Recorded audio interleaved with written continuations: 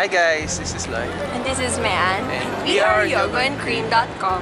And for today, we are here at the top of the globe, which is the top of Glorieta, and they have a Japantown here. One of the restaurants that we will be trying out is the Tendon Akimitsu. They're specializing on tendon, which is tempura and donburi. Tatakam ka na, so let's go and eat and try it. Kasama namin, mag-double date. Oh my gosh! Double date talaga. Kakilala ko ng double date ka. Si Sue at si Res. Zeus and Res. Zeus and Res pala, sorry. Kakahiya kang double date ka. Tapos hindi ko na maalala. Lock-in ko na ng IG nila. Excited na kami kumain. Siyempre, nag-shoot pa yung mga movies over there. We got invited by Tendon Akimitsu to try out their food. Pero siyempre, hindi tayo bias. Sasabihin namin sa inyo kung masarap. 4:30 na doon na siya sa Alabang. Sabi ko, wait mo lang ako. Usapan, ay, sabi niya, dapat kasi Kaso pagsakay na niya, nakauwi na kami ng bahay, sabi ko, nasa yung driver? Ikaw kasi ang tagal mo. Kaya, kasalanan ko. Classic yun. Hoy! Lloyd, 10 years na sila. Alam na nila yun. 10 years na sila. Sundan mo yung example ni Kuya. Kasalanan ko ba? Sorry. Sorry na lang, sorry. Hindi na mauulit. First na i-try namin is yung crispy salmon skin. Subukan mo na lang ako.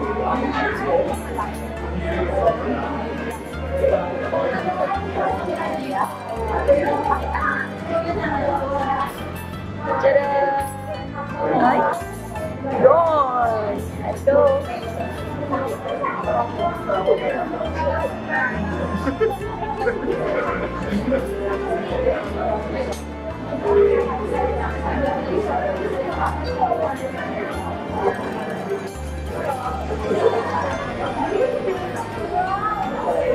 Wow. The creaminess makes the difference.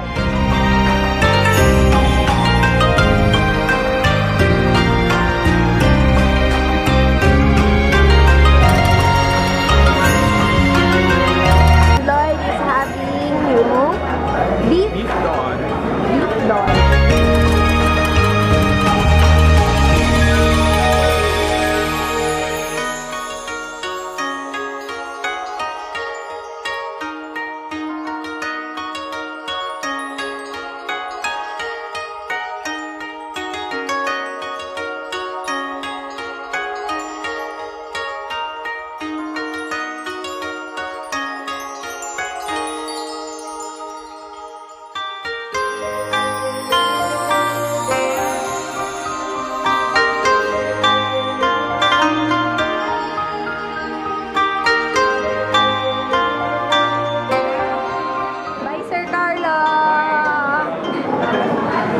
Pa siya.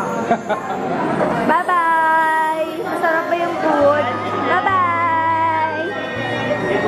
Masarap yung food? Ayan. Ay, may padila.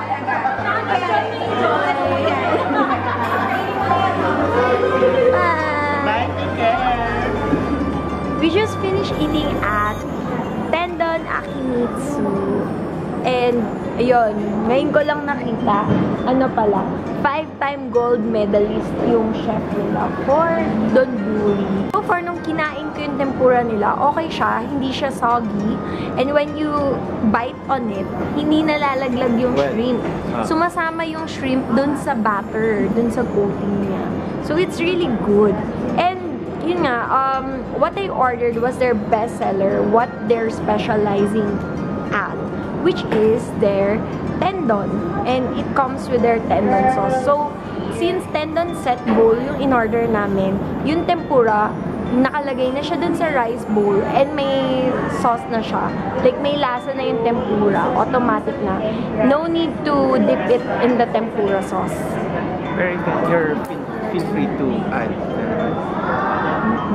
Yeah, you can ask for extra tempura, tendon sauce, but I don't really advise it na you dip it really well there kasi sobra na yung lasa.